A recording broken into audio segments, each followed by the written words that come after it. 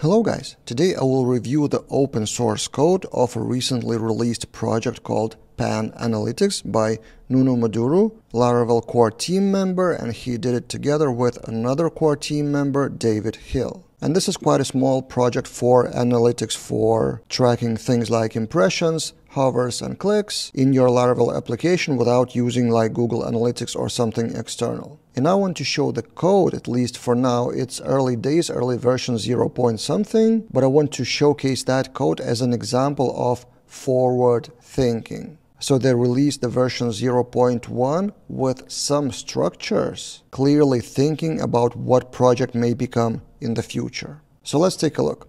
This is a Laravel package, so we'll take a look at SRC, but you can view SRC similarly how you would do that in app folder of your Laravel application. But if you are releasing a package or a framework for others to use, of course you need to add more flexibility so others would use it in their preferred way. So already from here you see a folder called Adapters Laravel. And this is the first thing. Pan is not a Laravel package. It is advertised for Laravel community, but this is PHP package and Laravel is just one of the adapters. Currently the only one. If we take a look inside, there are no other adapters, but the folder structure is ready for that. So that's one example of forward thinking for flexibility. And if we dive inside in HTTP, we see familiar controllers, request and middleware like Laravel. And if we take a look at the controller of passing the event, this is what Pan Analytics actually does, tracks the events with just one method, store. And here we see another example of flexibility and forward thinking. Let me explain. First, strict structure wherever the data comes from. Even here in the doc block, array of specifically name string and type string. And did you know that there's a method request collect, which gets the data into a collection? Here are the docs of Laravel. So there's request all, but there's also request collect. And then we can call each on that collection and go one by one doing some action. And I know Nuno Maduro is a big fan of actions, specifically in this format. So action is a parameter on that store method, auto-resolved by Laravel, which actually just saves the event into the database with the type. And this is another flexibility example. This is an ENUM. So currently Pan is tracking 3 events: hover, click, and impression. And how do you ensure that nothing else is passed at the moment, but at the same time give the flexibility? And for that, best example is enum. If we search for the symbol, we see source, enums, event type, all those 3 defined, kind of hard-coded for now, but also giving the flexibility of adding more in the future.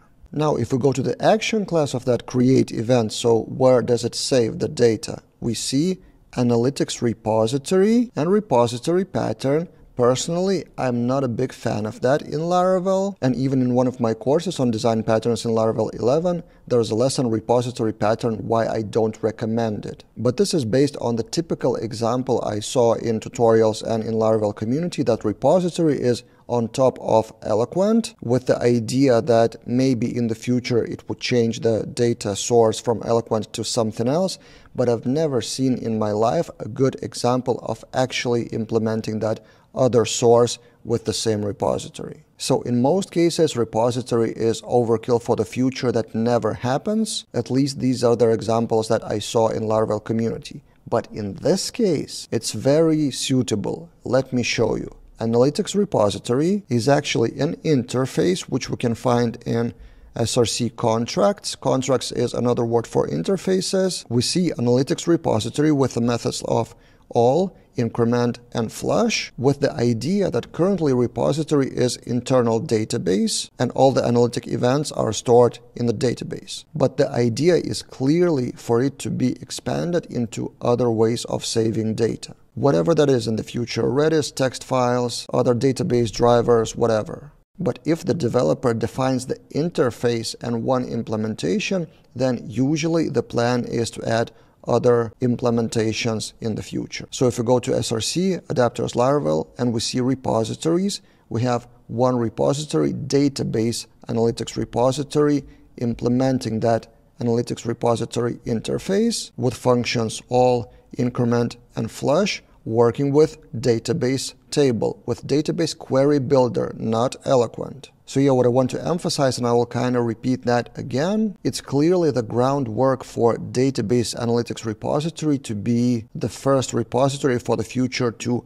whatever analytics repository, implementing the same 3 methods with different data source. So for that example, I think repository pattern is brilliant. What else can we find in SRC? Console command of table overriding the Symfony component of table to show the interface, because you look at the analytics currently in the pan in your console. Then also interesting part is presenters. So how do you present the data to the UI, whatever that UI is? So this is how you define the structure. This is similar to kind of Laravel API resources, Eloquent API resources. Just in this case, the data comes to the console table component. So it's not any Eloquent or Laravel class, it's just a PHP class of presenter using another structure called value object analytic, and we can find it in another folder called source value objects analytic, and here it is defined what is the data of one analytic event: impressions, hovers, and clicks. Again, another example of defining the structure somewhere, not in the database because we don't have the database structure, the definition of that data in some kind of object which is called value object, and then it is used elsewhere in presenter class that is passed to the table of console component to view the data. I hope you get all the idea of structure, and don't forget enums as well, which is all in the PHP and Laravel code.